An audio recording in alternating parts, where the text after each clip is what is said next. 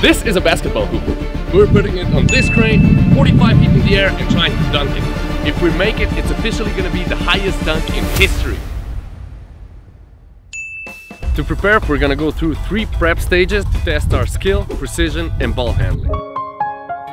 First, we'll put our skill to the test. We're gonna try tricks that professional NBA dunkers do at contests. Since that's not an easy task and none of us can properly dunk, we're gonna need some help from our trampoline.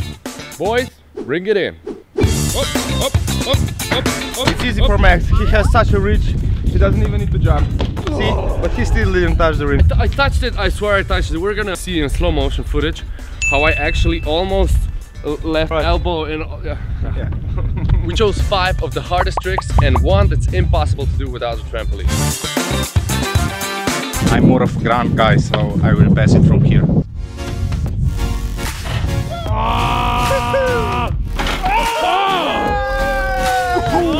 Who's not a stunt man? Where's my applause now? You have to earn your applause.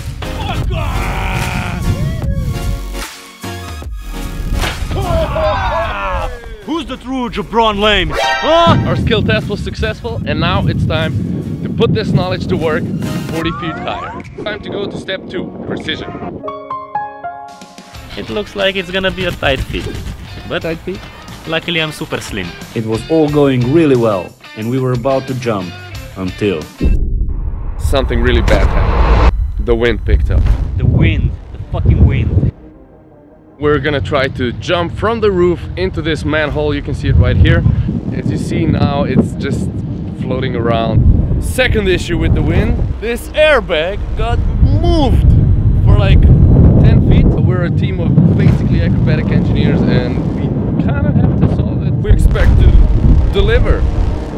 I'm comfortable with jumping from these heights. The thing is, the shape is moving so much, I'm really gonna have to have a good time.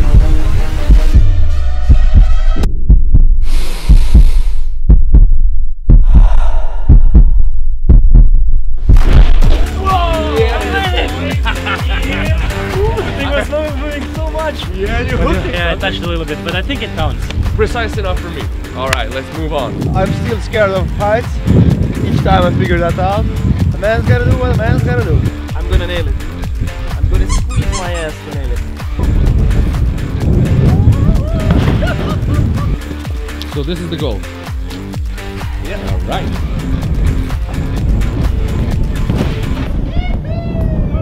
Despite all the challenges with the wind, we passed the precision test with flying colors. Oh yeah, and now let's go to the final preparation test, ball fondling.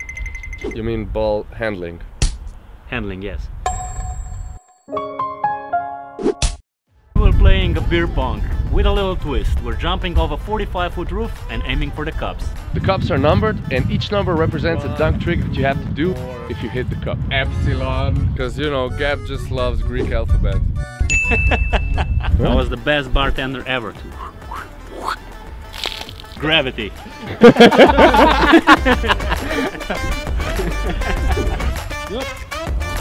Oh! That was a hit!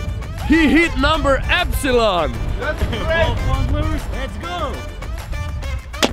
Oh! Day 4.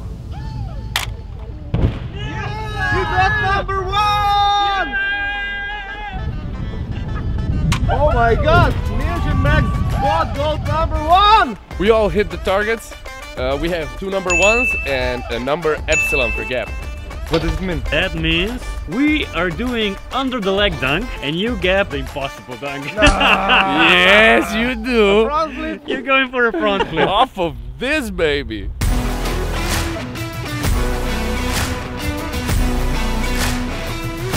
I'm supposed to be really good at this, but not on heights. Yeah, buddy! Yeah, boy! I did the dunk first try.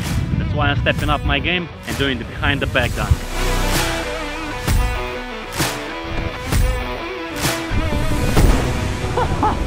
How are you feeling just before your first jump? No. I'm super nervous for the front flip. I mean, it's super sketchy setup. Also, height is involved, which I really hate. Big props to Gab. I cannot imagine doing a front flip on these heights. No way. just can't get it in my head. I mean, many things can go wrong. Like in overshoot or.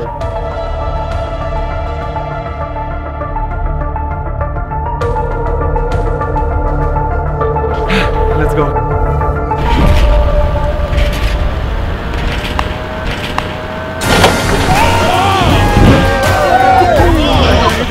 God damn it, Jeff. We're gonna have some beer after this. Oh yeah. Mission successful. We made the highest dunk in the history of dunking. If anyone doesn't agree with that, there's a comment section wide open. You're welcome to see our other videos and welcome to subscribe.